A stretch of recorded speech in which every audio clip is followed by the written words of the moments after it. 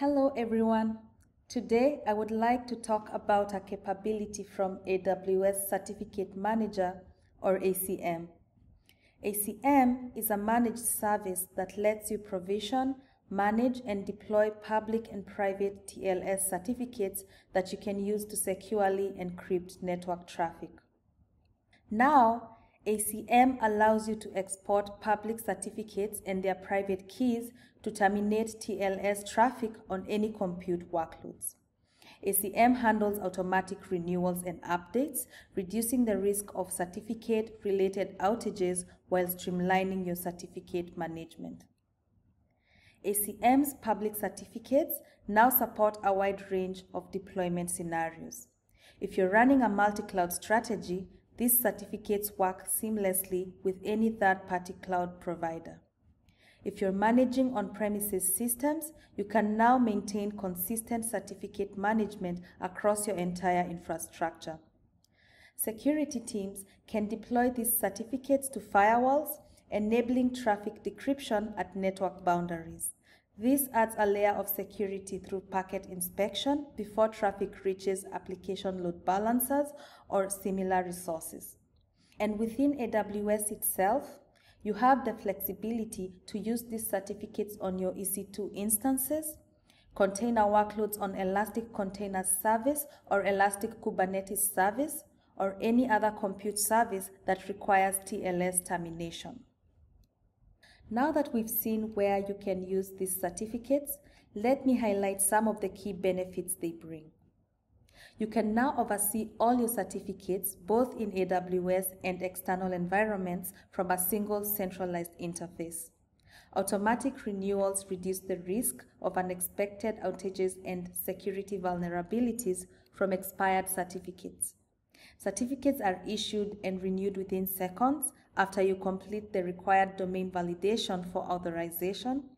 You only pay for exported and renewed certificates with no long-term contracts or bulk purchase requirements, and you can export the same certificate as often as needed at no extra cost, which is ideal for scenarios where you might need to frequently refresh certificates during deployments. Also, you benefit from native AWS integration, including access control through IAM, extensive monitoring capabilities with Amazon CloudWatch, auditing with AWS CloudTrail, and Amazon Event Bridge integration for automated certificate lifecycle management for events such as certificate exports, renewals, and more. Before I jump into a demo, let me walk you through how ACM's public certificate issuance works. First, you'll request your public certificate through ACM. You can use ACM Console, CLI, or API. Before ACM can issue the public certificate, ACM validates ownership of the domains you specify in your request. You can choose to prove your ownership with DNS validation or email validation. After ownership is verified, ACM issues your certificate, which includes a public key, private key, and the complete certificate chain. If you need to use the certificate with non-AWS resources, you can easily export it using your preferred method, whether it is through the console, API, or CLI. Finally, you'll install the exported certificate to enable TLS encryption for your application or service. Let's take a look at how this works in practice. In this demo, I will walk you through how to request and export a public certificate using the ACM console and how you can manage your certificate renewal and revocation in a few clicks. In the ACM console, I will choose Request a Certificate. For this demo, I am requesting a public certificate, so I select Request a Public Certificate and choose Next. I then enter my domain name in the fully qualified domain name field, then select Enable Export. This will allow me to export this certificate and private key for use with any TLS workflow. Next, I select Domain Ownership Validation method. You can use DNS validation or email validation. DNS validation is recommended wherever possible, as it enables automatic renewal of ACM-issued certificates with no action required by the domain owner. For this demo, I will select DNS validation. For key algorithm, you can select your preferred algorithm based on your security requirements. For this example, I choose RSA 2048. Then choose Request to request the public certificate. Now, you will notice the certificate is in the pending validation state. Once validation is complete, the certificate status changes to Issued.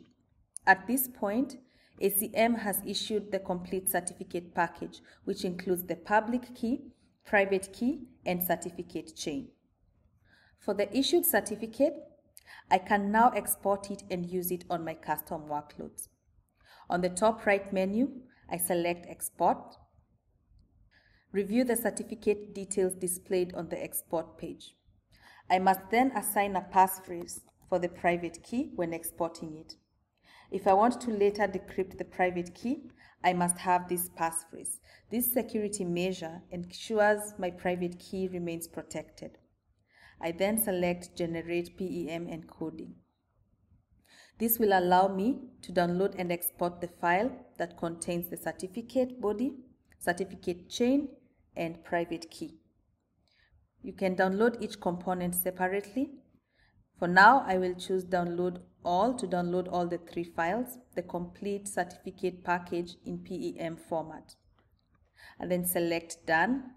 And from here, I can install the exported certificate on my workloads to enable TLS encryption.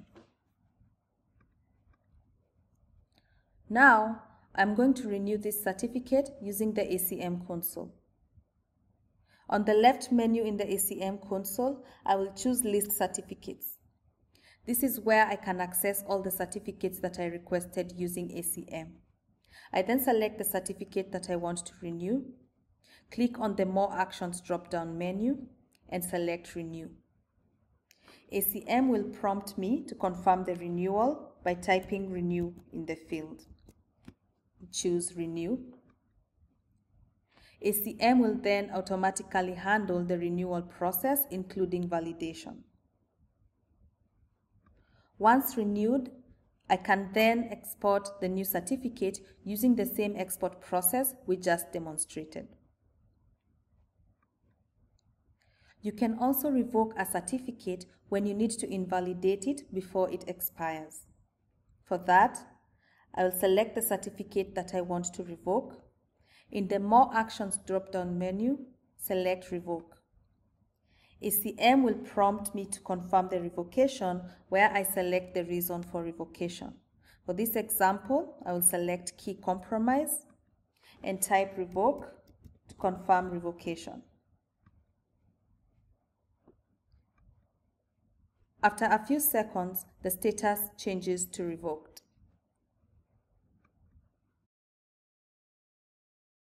In this video, we walked through requesting and exporting public certificates using ACM. As we saw, ACM provides a unified platform for you to manage certificate renewal and revocation. For detailed guidance on how to automate the export and distribution of public certificates across a diverse infrastructure, visit the AWS blog in the description below. Thank you so much for watching.